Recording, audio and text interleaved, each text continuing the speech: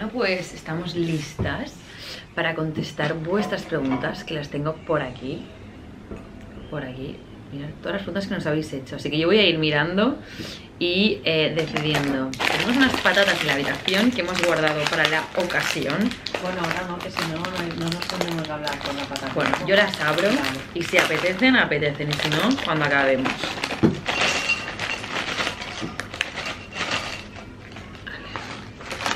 Veis que mi momento favorito son patatitas con vino. Así que yo lo dejo por aquí. Pues venga, vamos a empezar. A ver, primera pregunta. ¿Qué edad tenía cuando naciste? O sea, quiero decir, ¿qué edad tenías tú cuando yo nací? Yo tenía 29 años. Vale, o sea, casi a punto de cumplir los 30, pero tenía 29. Muy bien. ¿Tenéis pensado hacer un viaje juntas? Pues sí.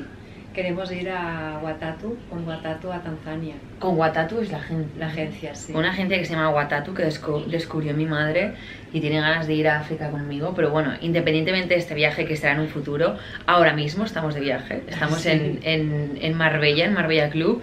Es el segundo año que hacemos este como retiro madre-hija y hemos dicho que cada año lo vamos a hacer. Sea aquí o donde sea, ojalá sea aquí porque la verdad que ya nos lo hemos hecho como muy nuestro, Marbella Club.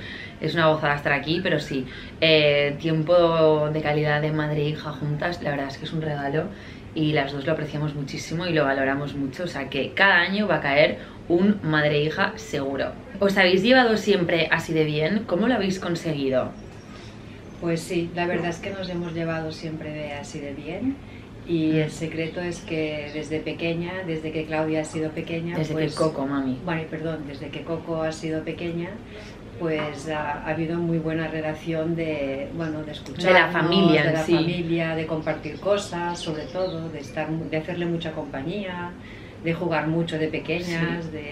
Se ha ido construyendo en el tiempo y cada vez ha sido mejor. Sí, claro. Con una base como súper sólida y desde que yo soy pequeña que he contado con mi madre para cualquier cosa y siempre he estado ahí y nos hemos llevado siempre muy bien. De hecho mi familia, tanto mi padre, mi hermano, mi madre y yo somos como un súper buen equipo, hacemos muchísima piña, tenemos muy buena relación los cuatro y desde pequeños que a mi hermano y a mí nos han educado para estar unidos, para saber que somos 4 personas, 4 pilares en nuestra vida que nunca van a fallar y siempre van a estar ahí. Así que para mí es como alguien incondicional, mi madre, en mi vida. ¿Qué cosas os gusta más hacer juntas? Mira, yo leyendo esta pregunta, cuando la estaba leyendo me ha venido a la cabeza justo momentos en los que estamos en casa. Yo tengo la suerte de alguna manera de trabajar en casa y ahora mismo que vivo con mis padres un poco vienen y van, pero vivimos mucho en casa los tres. Algo que nos encanta hacer juntas es: mami, ¿dónde te instalas ahora? Voy al salón, vale, pues vengo contigo. O al revés, o mami, estoy en la habitación, venme a hacer compañía. Y yo me tiro en la cama contigo mientras que tú arreglas tu ropa. Mientras que yo hago la maleta y ella está en la cama. Mientras yo me ducho, veces ha estado ella en el váter sentada y las dos hablando. O sea, como que en nuestro día a día es: mami, ¿dónde vas? Pues voy contigo. O mami, ven, va, que voy a trabajar un rato, siéntate conmigo. O voy a deshacer la maleta. O en la cocina también. Sí, en la cocina, yo me siento con el ordenador mientras ella pues cocina. Estamos muy juntas en nuestro día a día. Sí, sí. Mi madre depende mucho de mí y ahora que me he ido de casa le cuesta. ¿Algún consejo?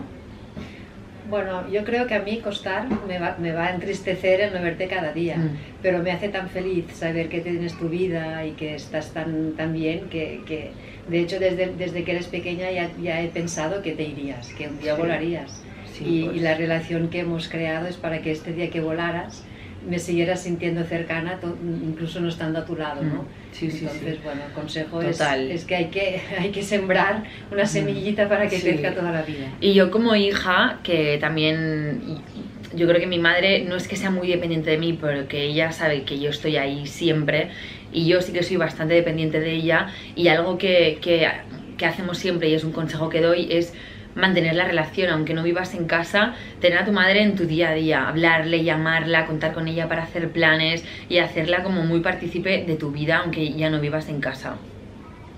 Y luego también una cosa que hemos hecho ha sido crear pequeñas rutinas, porque llegaba el verano, te compraba la colonia en julio. O sea, hay como unas cosas que ya siempre vamos a compartir y esto, bueno, pues sí, ayuda. Total. ¿En qué os parecéis más y en qué menos en cuanto a personalidad? Bueno, nos parecemos más pues en que somos muy caseras, que nos gusta mucho pues a la familia, a los amigos, recibir a gente en casa, y esto tenemos esta generosidad o esta parte de abertura, ¿no? Y menos, pues que, bueno, Claudia es muy enérgica, Coco es muy enérgica, tiene mucha vitalidad, y yo pues como soy más tranquila, necesito mi espacio, bueno. Total, o sea, en general, algo que nos parezcamos es que las dos somos muy caseras y como muy... A ver, yo no soy muy calmada, pero mi madre me ha transmitido mucho su parte de paz y de calma, y eso es algo que compartimos. Y luego que yo soy muy hiperactiva, o sea, la parte que... Hay mucha parte de calma, pero luego hay mucha parte de hiperactividad que mi madre no tiene tanto. Luego, ¿soléis compartir ropa? Pues sí, muchísima, muchísima, mucha. O sea, en nuestro caso, yo comparto tu ropa más que tú la mía. Sí, porque yo le cojo algunas cosas, pero mi madre viene mucho a mi armario, o yo me he comprado algo, o he recibido alguna marca, le digo, mami, mira esta chaqueta para que lo sepas, está aquí, cógela cuando quieras. Sí, muchísimo, compartimos. Es lo que voy a mucho. Echar de menos cuando te vayas de casa. Por segunda vez. Tu ropero. Mira, mi tía, o sea, tu hermana, la tita Nuria, nos pregunta cuál de las dos es más disciplinada. Bueno, la verdad es que las dos somos muy disciplinadas, porque nos da estabilidad. La disciplina nos ayuda a centrarnos. Yo porque me voy un poco así que desconecto, y Claudia por su hiperactividad. Coco por su hiperactividad. Bueno, pues mi madre me llama Claudia, pero por favor llamarme Coco. Llámame Claudia, porque veo que cada vez que dices Claudia luego dices Coco. Claro, porque yo, para mí eres Claudia. Sí, pero no, para vosotras soy Coco. Sí, pero es esto, las dos somos disciplinadas, la verdad. Sí. A ver, ¿qué pensó tu mami cuando le dijiste que te dedicarías al mundillo de redes 100%? Pues me pareció bien, porque ya tenías tus estudios, ya habías intentado pues ser psicóloga, y te diste cuenta que esto en aquel momento pues no era tu camino, y cuando pues te abriste a este otro camino de pilates y luego ya las redes sociales, a mí me pareció muy bien. Donde tú fueras feliz, para mí esto era lo primordial. Sí. Y luego, bueno, el éxito que has tenido ya es un orgullo máximo. ¿Discutís mucho? Pues no. Yo diría que nunca. No, o sea, nunca nos vais a ver enfadadas, o le voy a contestar mal. Bueno, quizás si estoy un poco agobiada yo salto a la mínima. Mi madre es súper calmada, pero yo salto más. Pero no hay motivos de discusión, o sea, es que nunca. No, ni en la adolescencia, nada, nunca. Nada de nada. Luego, ¿fue difícil la adolescencia de Coco? Pues no. ¿Cómo que no? ¿Ah, yo sí? diría que sí. Ah, sí, pues para mí no. Sí, siempre lo digo. Que yo de pequeña como que sufrí... Ah, bueno, mi adolescencia para mí. Para ti, pero no para mí. Vale, para mí sí que fue dura mi adolescencia, porque era una chica que... Insegura. El cole me costaba muchísimo, con los chicos era muy insegura.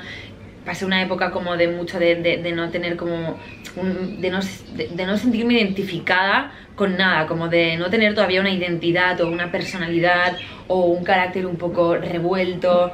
Pero como hija yo creo que no, o sea, aparte de que me costaran los estudios y pobre mí dedicara horas, aparte de esto... Yo entendí mucho que era una época de evolución y que te tenía que dejar, que evolucionaras, y pues bueno, si me tenía que tragar cositas me las tragaba, porque entendía que formaba parte del proceso, no podía enfadarme con algo que tú no podías dominar. Entonces, sí, como que en casa siempre han respetado mucho como las etapas de la vida. En el momento de adolescencia, que los chicos o las chicas nos sentimos un poco más perdidos, es cuestión de tiempo, o sea, no hay que forzar a tu hijo o no, como machacarle en que sea bueno en algo, no, es el fluir, ¿no? El todo llega. ¿Qué es lo que más admiras de tu hija? Pues su fuerza de voluntad, su capacidad de trabajo, de esfuerzo, bueno, o sea, lo humilde que eres con todo lo que haces, y cómo podrías ser un poco pues más engreída o más distante, y no lo eres para nada, que sigues siendo la misma de siempre, y para mí esto es un trabajazo que haces tú para seguir teniendo los pies en el suelo, y esto lo admiro mucho, la verdad. Y luego otra persona me pregunta, ¿qué es lo que más admiras de tu madre? Pues yo de mi madre admiro la capacidad que tiene siempre de transmitir calma. O sea, cuando la gente conoce a mi madre es como, tu madre es un ángel. O sea, ya su tono de voz, su manera de expresarse, lo cariñosa que es. O sea, es como una nube, como un ángel, que cuando estés con ella siempre te vas a sentir como acogida, como arropada, como en manos de un angelito que te va a proteger. Y eso es lo que de verdad es lo que la gente piensa cuando la conoce. O sea, todos mis amigos, es como, es que tu madre es un ángel. O sea, que para mí es un ángel, tal cual, tal cual. Vale, una pregunta para mi madre. ¿Cómo empezaste en Pilates y cómo puedo ayudar a mi madre? Bueno, yo empecé en Pilates de una manera un poco accidental, porque la verdad que en el gimnasio donde iba pues había clases de Pilates y me apunté con unas amigas, me iba bien el horario y empecé. La verdad es que enseguida conecté mucho con el profesor, que esto es muy importante, que te transmita, y ya fue como una droga, o sea, ya no podías saltarme ni una clase porque vi que mi cuerpo empezaba a cambiar, bueno, que era como una necesidad, me sentía súper bien, me sentía más flexible, tenía un contacto con mi cuerpo que antes no había tenido. Y entonces se lo transmití a Claudia. Sí. Dijo, es que esto de hecho, vosotras lo sabéis, yo empecé a hacer pilates por mi madre, porque mi madre hacía pilates, entonces era como... Y yo admiraba su forma de ser, entonces era como, a ver, Pilates te tiene que dar algo, porque si al final el deporte es gran parte de nuestro ser y de nuestro día a día y de nuestro bienestar, algo tiene que tener el Pilates que te dé lo que eres. Entonces yo me metí en el mundo del Pilates forzadamente, porque no me gustaba tal y como lo aprendí, y por eso decidí dedicarme, porque dije, yo a esto le tengo que dar un giro y hacer que la gente se enganche y darle esta parte como fit al Pilates. Y a raíz de mi madre empecé a hacer Pilates, me formé y creé mi método. O sea que ahí estoy. Y otra de las preguntas que he visto en algún momento es si mi madre hace mis clases y un poco qué opinas y tal. Y es que sí que las hace. Sí. Bueno, empezaste conmigo en la cuarentena, que es cuando empecé en serio. En la cuarentena las hiciste hacía todos los directos conmigo. Sí, y luego se fue diluyendo, primero porque no estaba en casa. Empecé pues a salir más y ya no coincidíamos en la hora de tu clase. Luego también porque yo por la mañana ya hacía mi gimnasia, ya me había duchado, cambiado todo, entonces otra vez a la noche volver, otra vez me daba como, aparte yo tengo como mucha energía por la mañana y por la tarde, que es cuando tú haces el directo, pues a mí me costaba un poquito más, era la hora de la cena, bueno, me costaba. Y ahora pues últimamente también perdí un poco el ritmo, tú pues, subiste el nivel, yo ya no llegaba y bueno, ahora me he vuelto como a reenganchar un poco porque bueno, primero que haces estos vídeos cortitos, puedo pues, hacer alguno suelto. Haces algún pack también, has hecho un pack de Pilates básico, y luego también hiciste el fitenero. Lo que he hecho mucho de ti es que he cogido cosas tuyas y las he incorporado en mi rutina de cada día. Yo tengo una rutina y a cosas tuyas ya las tengo, bueno, hago los hipopresivos, hago algo de Pilates, hago abdominales como tú, bueno, lo he ido incorporando en mi día a día, con lo cual ya me siento que aunque no esté haciendo directo contigo, estoy contigo. Sí. Tu madre es como una amiga, ¿sabe más cosas ella que tus amigas? Bueno, yo sé que sé muchas cosas, la verdad. Porque si queréis que os lo diga yo, que creo que la pregunta la puedo responder yo, es que sí, o sea, mi madre sabe más cosas que mis amigas, yo diría. Mis amigas saben mucho, porque yo tengo un grupo de amigas súper fuerte, que somos íntimas desde el colegio, con algunas desde P2, pero mi madre lo sabe todo de mí, o sea, hasta lo más íntimo, o sea, en casa lo hemos hablado todo desde pequeños, o sea, hemos hablado de sexo, hemos hablado de relaciones, de desamores, de emociones, de todo. Yo con mi madre lloro abiertamente, sin vergüenza, ella ha llorado conmigo sin vergüenza, me habla de sus cosas íntimas, le pido consejos, o sea, creo que madre hay una, y esto también ya lo hago como para ir cerrando este Q&A, pero para mí madre hay una y tienes que aprovecharla y disfrutarla al máximo. Y si tu relación con tu madre cojea un poco, o sea, dalo todo, o sea, mirar qué pasa y arreglarlo, porque de verdad que madre hay uno y hay que saberla disfrutar durante toda la vida y hacer cosas con ella. Que otra pregunta que he leído es ¿qué cosas os gustan hacer juntas? Y es que cuando lo leía pensaba, es que todos, o sea, hacemos cualquier cosa juntas, desde recados, estar en casa, trabajar, pilates, findes, cocinar, estar aquí, estar en silencio, también disfrutamos de estar juntas en silencio, ir de la mano por la calle, o sea, es que cualquier cosa, darnos besos, decirnos te quiero, o sea, a saco, o sea, la relación con tu madre no tiene que tener ningún tipo de límite. O sea que ese es un poco, creo que el gran consejo que damos a todas las chicas que quizá veis menos a vuestras madres o no tenéis tanta relación, que la tengáis presente o no, disfrutadla como sea. Y que si hay algún roce o alguna cosa que no os guste de vuestra madre, mucho amor. El amor lo soluciona todo. Sí.